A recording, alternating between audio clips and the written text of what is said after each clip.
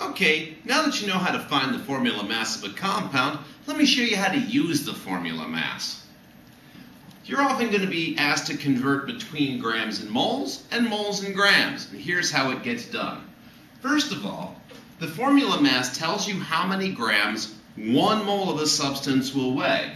For example, according to the periodic table, sodium is 23.0, oxygen is 16.0, and hydrogen is 1.0, for a total combined formula mass of 40.0 grams per mole. Now that's how many grams 1 mole weighs.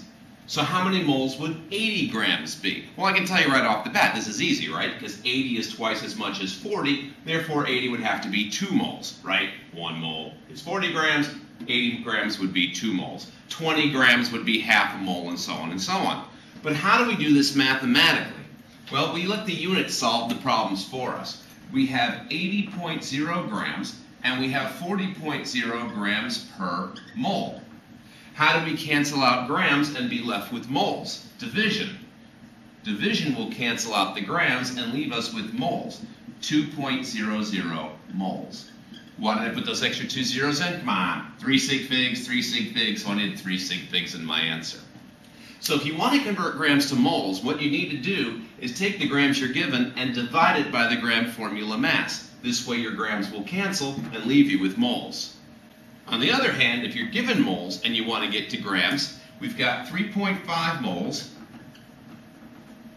and we have 40.0, because we're still dealing with sodium hydroxide, grams per mole.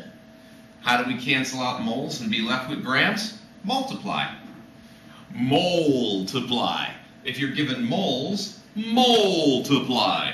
3.5 times 40 equals 140 grams. Let's see. 2 sig figs, 3 sig figs, so we want 2 sig figs in our final answer, and that's how many grams. Does that make sense, right? Because if each mole weighs 40 grams, 3.5 moles is going to be 3.5 times as many grams.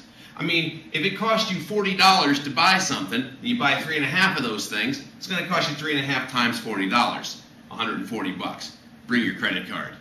So here's a little diagram you can use.